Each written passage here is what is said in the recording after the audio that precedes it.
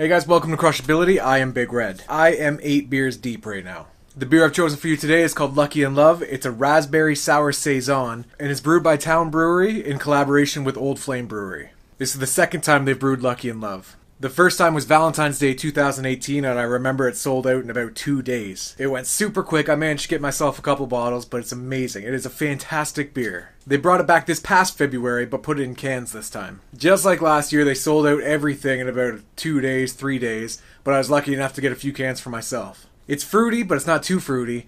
It's sour, but not too sour, and it's just a perfect blend of raspberries and sour. But today we're going to find out, is it crushable? When I was in there picking up the beer, they mentioned that 168 pounds of raspberry puree went into this beer. That's a lot of raspberries.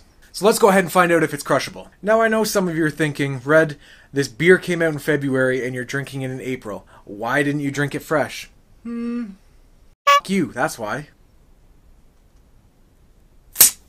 Oh. Alright, Town Brewery, and I guess Old Flame Brewery. Let's see what you got.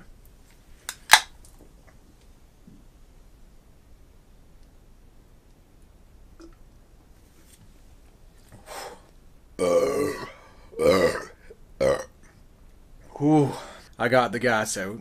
First impression, you can really taste the raspberries. 168 pounds of raspberries, there's no way you're not going to taste that. Yeah, no, it went down super smooth. It's very carbonated, so it's making me feel a little bloated. It's not sitting too bad, though. Ooh. Again, very fruity. Sour, not too sour. Just middle of the road sour. It's perfect. If you're into fruity beers, you're going to like this one. Ooh.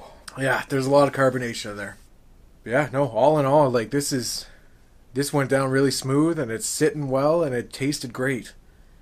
Yeah, it's a good beer. As you guys might have figured out from my past videos, my rating system is a bunch of bullshit. So I'm going to give this 4 apartment buildings out of 5. I honestly can't believe how easy that went down. That was good. Alright guys, thanks a lot for watching this video. Don't forget to do all that bullshit down there. Give it a thumbs up, hit subscribe, check out one of my last videos, and remember to share it with all your friends. Sometimes I wish I was lucky in love. Oh, hold on. Before you guys turn off the video, if you have any requests for me to do, just leave a comment down below.